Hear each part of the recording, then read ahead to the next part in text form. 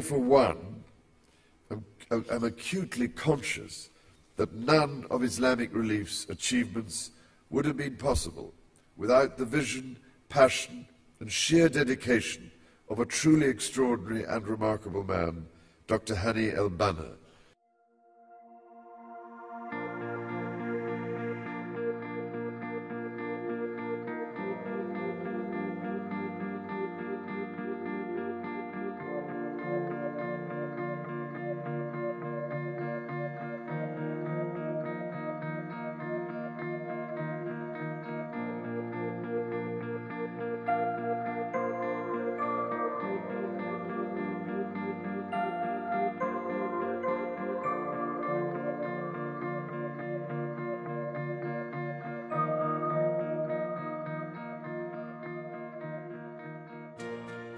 Dr. Hany, having witnessed at first hand the devastating humanitarian situation in the Horn of Africa in 1984, continues to deploy his unique ability to mobilize people, ensuring that the singular importance of humanitarian work remains high on the agenda of world leaders 25 years on.